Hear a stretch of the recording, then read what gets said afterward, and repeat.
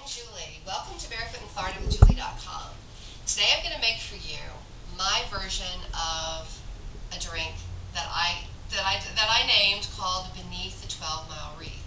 And the reason that name is so significant, and if it does sound familiar, it is because in 1953, an old movie starring Robert Wagner, I think he was 18 there, it's called Beneath the 12-Mile Reef.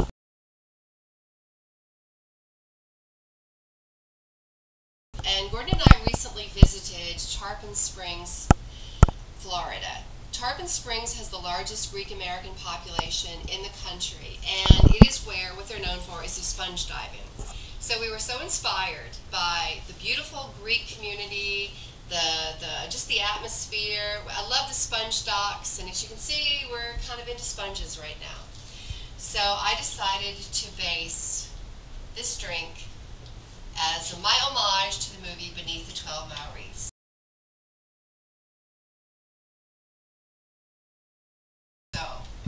So here's how we're gonna get started. Okay, hang on. Okay, here we go. I got it. Alrighty then. We're gonna start off with 2 ounces of vodka, any kind of vodka.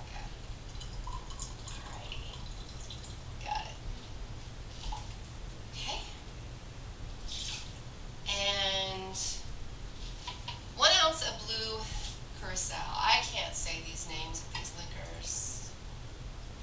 That's good. And 1 ounce of raspberry, any raspberry liqueur. Okay, it's a dark drink. And a splash of ouzo, which is a Greek liqueur. Now this is licorice. If you don't like licorice, but anyway, I just put a little splash in it just a little hint.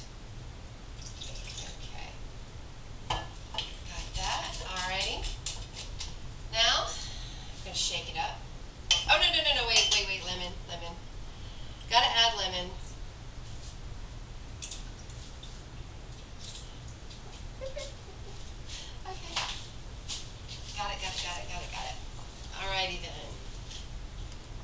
Okay, here we go. I'm gonna shake it up and pop it open. This is very pretty, but it kind of leaks a little bit. It's hard to get the top off and on. Alrighty, there we go. And get a glass. Okay, we're not finished yet.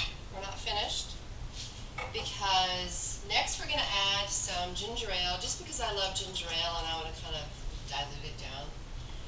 And now, cutest thing ever. I have been making these delicious octopus ice cubes, and I found actually at Tarpon Springs this octopus little plastic little mold. I'll just show it to you. But anyway, so I'm going to put one in the drink, and there we have it. Oh, here's the little mold. You just fill it with water or juice, and as you can see, the octopus. Okay, that's stupid, and we're editing that.